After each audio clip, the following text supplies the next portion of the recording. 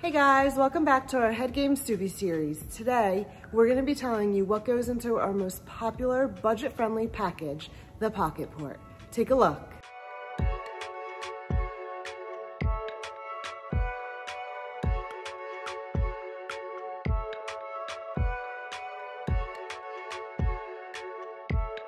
This customer is looking to make approximately 550 wheel horsepower, so he fits into getting our Pocket Port package.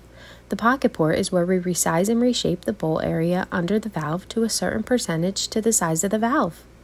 This service is proven to add 40 CFM on the intake and 30 CFM on the exhaust with stock size valves. The head has already been disassembled, inspected, cleaned, and the OEM steel guides have been removed, so it's ready to be pocket ported. Dave begins by using the HeadGames High Helix 5/8 spur to rough grind the intake bowl and reshape the short turn radius. Next, he switches over to the HeadGames High Helix 1/2 inch burr where he begins with the short turn radius and then moves into the bowl. He flips the head over to begin the exhaust side. He grinds the bowl and reshapes the short turn radius with the HeadGames High Helix 1/2 inch burr. Now that the head has been rough grinded, it's time to make it a smooth finish. Dave switches burrs to the HeadGames Super Spiral Cut 1/2 inch burr. Notice he turns down the speed to enhance the surface finish.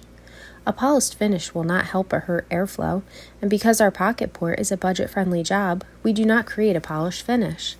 He measures the throat diameter to match the HeadGames spec, which is a specific percentage to the size of the valve.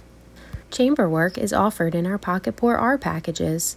This is only necessary with the S20 core, which requires an EJ20 to 25 swap.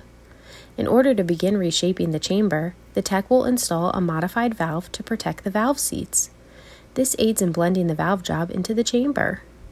He will scribe out the chamber size by using the OEM EJ25 head gasket, and then he begins by reshaping the chamber with the HeadGames 5/8 spur to remove the excess material.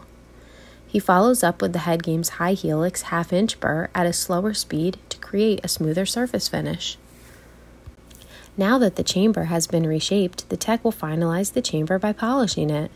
Not only do we polish the chamber to look pretty, but we also do it to prevent carbon buildup.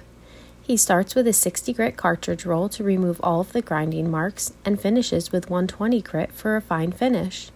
This mod is imperative to have when doing an EJ20 to 25 swap for tunability and reliability. Thanks for watching. If you liked our video, don't forget to like and leave a comment below. Stay tuned for our next episode.